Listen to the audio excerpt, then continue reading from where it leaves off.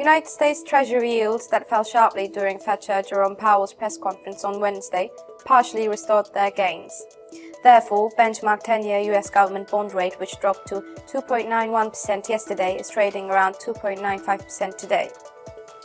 The Bank of England raised the key bank rate by 25 basis points to 1%, which is the fourth consecutive rate hike, pushing borrowing costs to the highest since early 2009.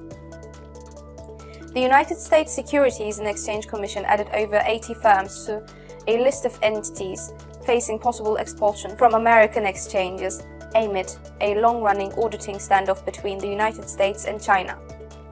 JD.com, Bilibili and NetEase were added to the list among others. Warren Buffett's Berkshire Hathaway has bought another 5.9 million shares of Occidental Petroleum Corp., boosting its stake in the oil company to about 15.2%. Oil giant Shell reported a record first-quarter profit of $9.13 billion before the bell today, boosted by higher oil and gas prices, stellar refining profits and the strong performance of its trading division. Shell, the world's largest liquefied natural gas trader, said sales of the fuel rose by 9% in the quarter.